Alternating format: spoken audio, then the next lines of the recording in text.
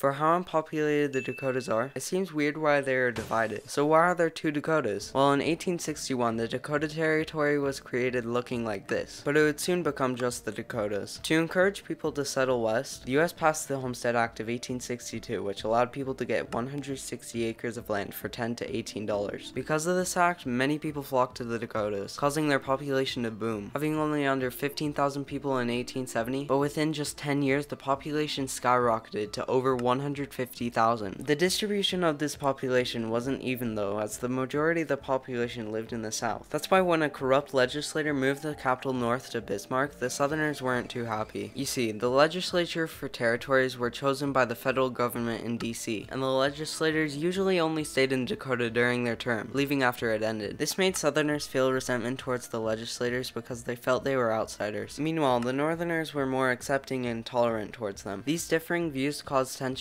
between both sides, and something else that didn't help this was that they were economically different. The North had trade routes leading from Bismarck to Fargo, further branching out to Minneapolis and St. Paul, while South Dakota had routes going from Sioux City to Omaha and Chicago. Another thing to mention is that the Dakotas weren't directly connected by rail until just a few years before becoming states. This isolation left both sides feeling less connected. Plus, the Southerners also thought that the Northerners were disreputable and wild, due to the North frequently being the site of conflict with the indigenous population. So with the Southerners fed up with the legislature, Northerners, and because they well exceeded the population requirement for statehood, they asked Congress if they could break away from the North and become their own state. The federal government said no though, saying to either do it as one very large state, or wait until you have enough people on both sides to be two separate states. Not wanting to be in the same state as the Northerners, the Southerners decided it was best to wait. This waiting wouldn't take long though, as the Dakotas were still going through a population boom, and before they knew it, it was 1889 and the North well exceeded the population threshold. So on November 2nd, 1883, the Dakotas broke away from each other to become their own separate states. And with both of them not wanting to give up the name Dakota, the two became the states of North Dakota and South Dakota. If you ever wondered why there are two Carolinas, click here. The video will be coming out in 1 to 2 weeks. Anyways, thank you for watching. Bye.